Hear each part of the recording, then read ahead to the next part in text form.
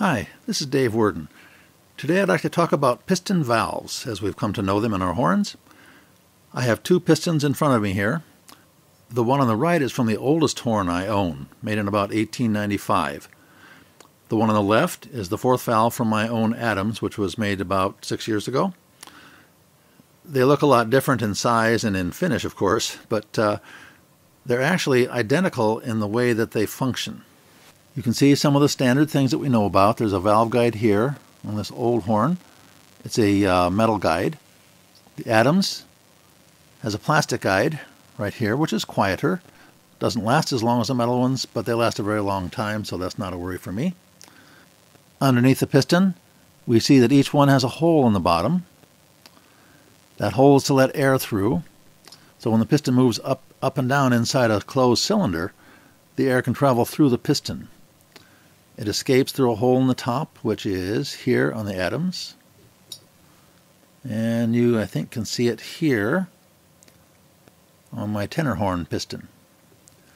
Now that points out one very important feature that most people aren't aware of. These are hollow. So this outer surface here is a cylinder. Stainless steel in this case, brass in this case. The passageways inside, when I was first playing these instruments, I thought somebody had a big cylinder of metal and drilled holes in it for here and so on. But no, that is wrong. The passageways are created by tubes. So it's a hollow cylinder with holes here and here.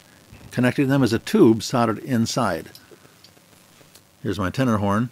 So if you can imagine a tube like this that has that curve is sitting inside here and going through a curve as well. So that is the essence of these piston valves. They are both hollow cylinders. They both are capped in the bottom, and that's where the valve spring sits, pushes against that cap in the bottom. Each bottom cap has a hole in it. They are capped at the top as well, and as I've shown you, each of these top caps has a hole in it. Here we have the pad which I pushed up to show the hole.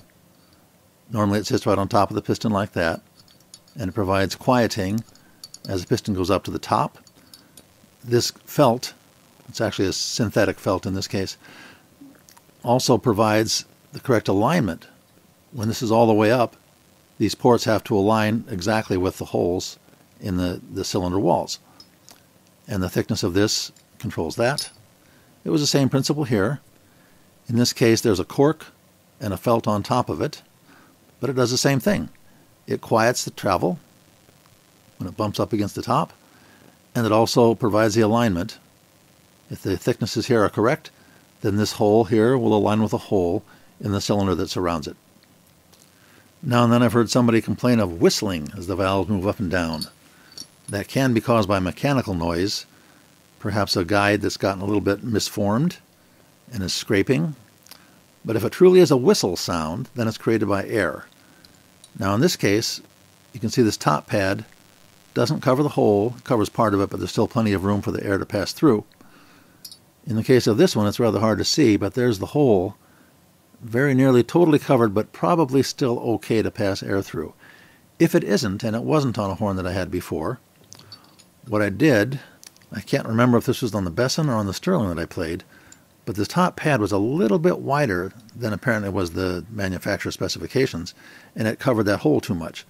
So I simply took a sharp knife and sliced across here to flatten one side of this disc. And I just, when I put the horn back together, just make sure that aligned with the hole and let the air pass through more freely.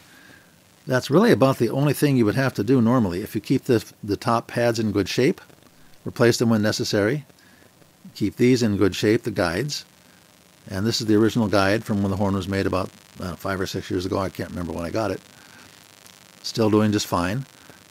If you keep the bottom clean, so there's no residue around here and there's no gunk built up in here, then the valve should keep operating smoothly.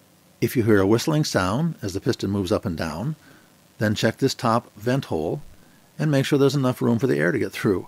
If not, you can snip the side off of this pad at the top and make a little bit more room there. So there's my introduction to piston valves. These were made over 100 years apart and yet they actually function the same and are largely the same construction techniques with some refinements, of course, over the years. I hope that's been helpful. Thanks for listening.